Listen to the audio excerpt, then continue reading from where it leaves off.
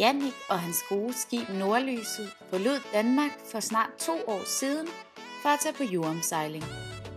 De har på nuværende tidspunkt sejlet ca. 20.000 sømil og er nået om på den anden side af jorden, nemlig Australien. Det her er beretningen om, hvordan det er at sejle rundt langt væk hjemmefra, men i høj grad også om en anderledes hverdag, hvor alt foregår i fællesskab.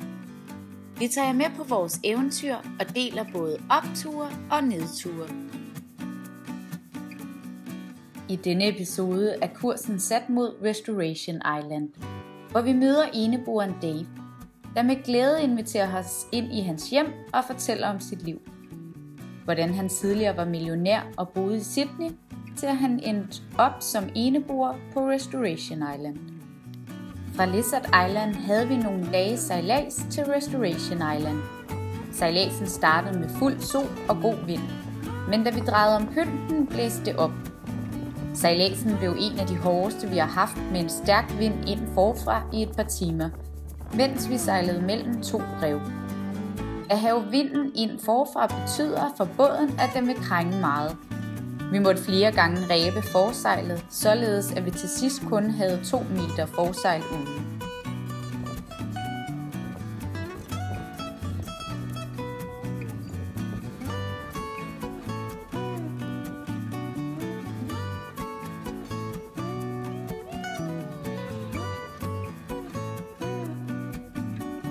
Heller ikke alle ombord gik fri af søsyge. Ja. Jeg chiller. Ja, der har jeg den. Nej. Jannik, kan du ikke lige forklare, hvad hi-hatten er? Jo, fordi hvis man har det dårligt, så sådan en lille gestus til hejren, når man giver den føde, så tager på. Det giver mening. Det er fandme gennemtænkt, ja.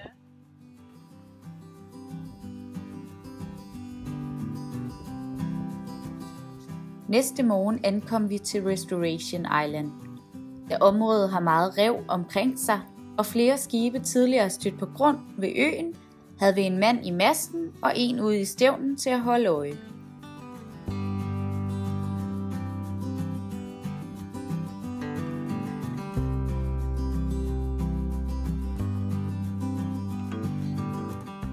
Straks da vi ankom, tog vi alle afsted mod øen for at møde øens eneste beboer, Dave, som vi havde hørt om fra de andre sejlere på Lizard Island.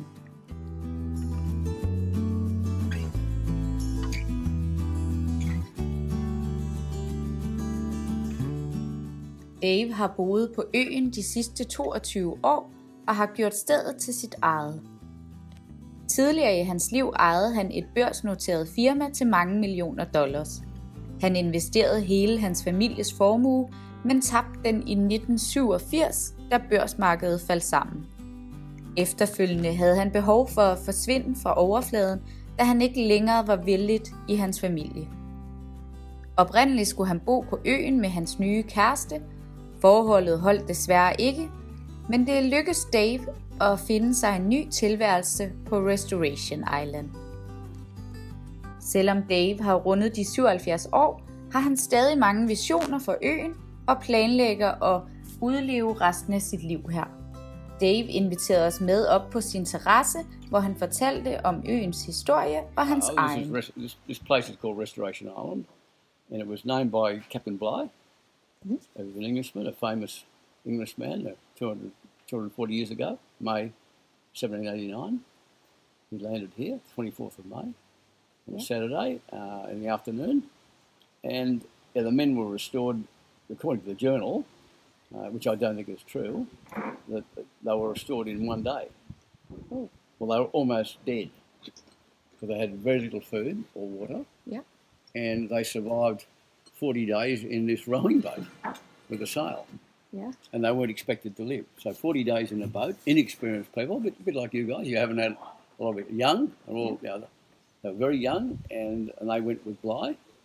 And he was probably one of the greatest captains ever, because to manage the food and the water without sneaking it fairly, equally on a boat is not easy. And he got them here alive. And he named the island Restoration after the restoration of King Charles to the anniversary of King Charles to the throne in England, and the restoration of the men. So that's what was named Restoration, which is a really good name. Yeah. And it means something in our history, European history. And that's what it's done for me. So I've come here in trouble, basically, as a businessman, a failed marriage, lost a lot of money. You know, this is what happens. A crash, a stock market crash, money. And I look back on it, best thing ever happened to me. I'm glad it all happened that way. Because if I had stayed where I was, I probably wouldn't have been alive. Because everybody, all my friends, are all sick or dying or dead years ago, in their 50s. It's ridiculous. I don't see myself as an old person. I'm older than you guys, but I'm not an old fart. I'm an older fart. Big difference. You know, in here, I like talking to you guys. I don't like talking to other people because they're all talking shit. They should know better. Yeah. You know, and this has been an incredible restoration for me personally here, where I've got a new life. Yeah. So you have been here for 22 years now? Yeah, and I wish I was born here. And I didn't know about the world. That's what I would like to have known. And I said, well, I just need another life. And I want to get out of the city. I'm sick of the cities. I've been there, done that. I don't want to go back to all that. And so the crazy idea of doing this is the best idea I've ever had, as it turned out, because here I am and I'm enjoying life at the fullest. But I could do more. I'm only just starting. Yeah. What I really want to do is it's frustrating. I'm not very patient, really, but you have to learn patience. Yeah. You know, it's a very tough place on you on that. And you've got to realise that things are not easy here, and they're not. Sometimes can be very tough here, you know. But that's the way life is. There's a lot of good sides. Good to have you guys, new people, always interesting, particularly foreign people, because they look at Australia very differently. So I'm living on an island where, historically, you know, a captain arrived with his crew, and you know the restoration idea is a pretty simple one to me, and it's worked for me. Yeah. And I want to make that for others, help others. Yeah. But you know, it's I live in probably one of the nicest places on earth. Yet there are the indigenous people who live around me, living in a third world, which is absolutely wrong. And you know, I'm trying to help. You know, by having them in as my partner here, long term. So I don't know. I've got a reason for doing what I do. You know. Yeah. And that's pretty good in life. It takes you a while to work out what you really want to do. Dave inviterede os med på en rundtur i hans hus. Huset bar præg af, at øen havde været ramt af en cyklon, som han fortsat var ved at rydde op efter. So this is my kitchen here. Two little burners. Yeah. And I've got, well, this is just bulk food, but I've got food everywhere.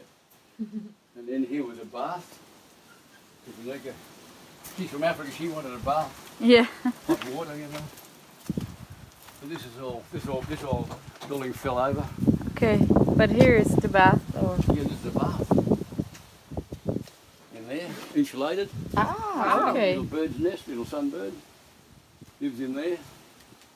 These are my kids when I was little. Wow. This is the one that committed suicide, this one. Erica. Baby. Ooh. Yeah. So Dummy sweet. gone. Yeah. I miss this girl, I tell you what. Didn't have any boys at that stage. My oldest daughter, she's now in her 40s, she's got a 4-year-old.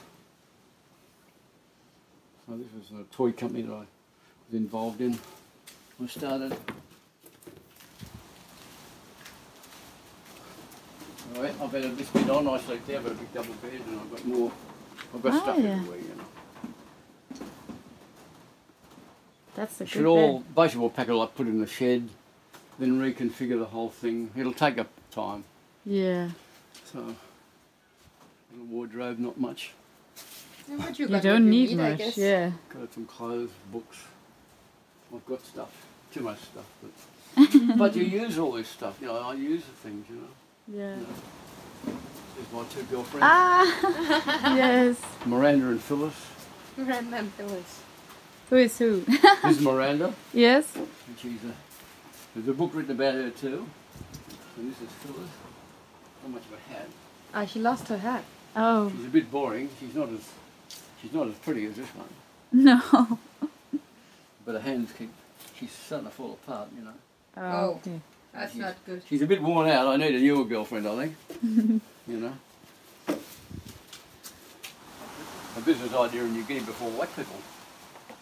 We went into New Guinea on this map. This is before the official white people in New Guinea, this map. In the 1920s. It covers 2,500 square kilometres. So this is a map over Papua New Guinea? Yeah, when I went into gold exploration, I got involved with the gold exploration company. So you actually used this map when you were back? Wow. Yeah, my mate found it in a safe, his grandfather's safe. They stole all the money, they only left the map.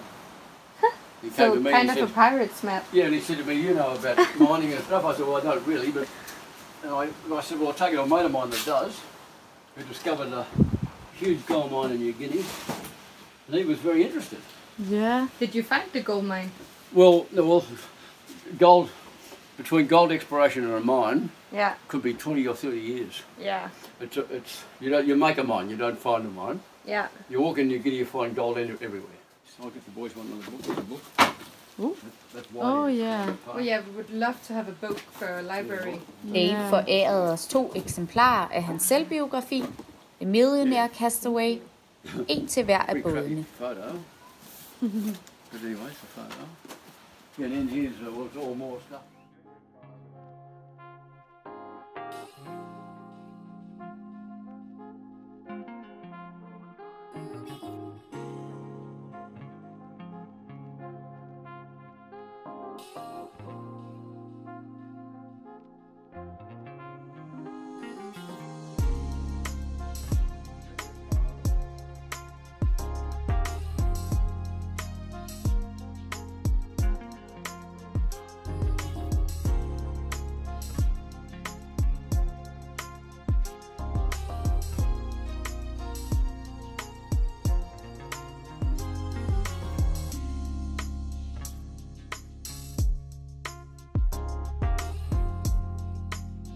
Eftermiddagen gik med træning på stranden for pigernes vedkommende, udforskning af Daves båd for drengenes, og i fællesskab blev der gjort en indsats for at få nye forsyninger af kokosnødder til båden.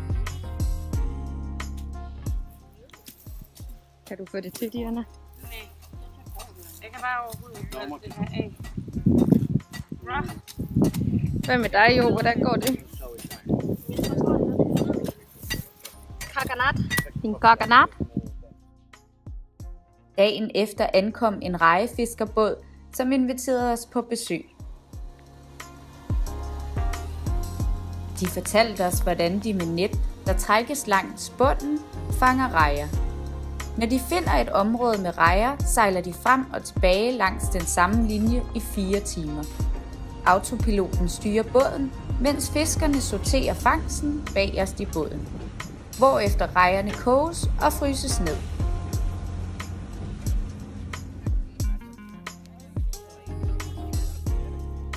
Om aftenen havde Dave inviteret til bål på stranden. Her medbragte fiskerne både rejer, krebs og kammuslinger i massevis, som blev pillet og spist direkte fra varmen.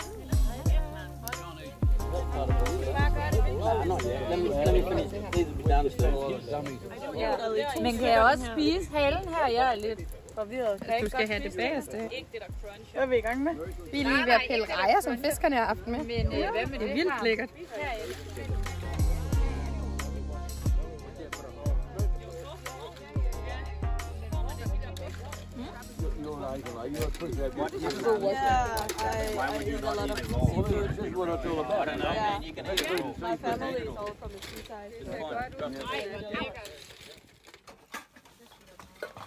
Næste morgen sorterede vi vores affald, da der var pant på alle flaskerne. Det lokale aboriginal folk bruger panten til skolematerialer, så de fik lov til at få alle vores tomme flasker. Jannik og Nordstjernens skipper Sune tog sammen med Dave ind til det lokale samfund i Lockhart for at se stedet og give dem flaskerne. Dave fortalte, at vilkårene i de små aboriginal samfund var sammenlignelige med 3. verdenslande.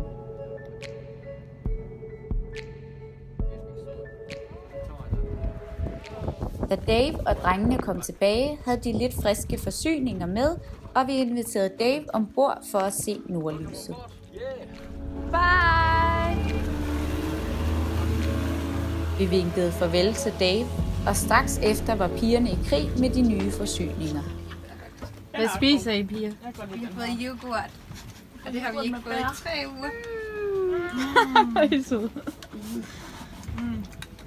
Det var de der friske varer, der er så lækkert.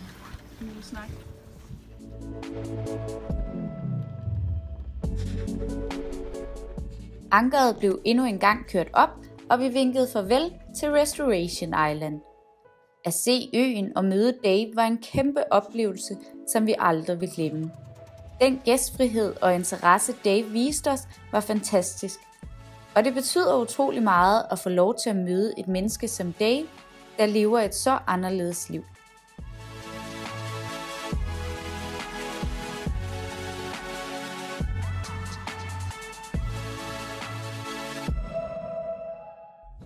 Se med i næste episode, hvor vi besøger Margaret Bay.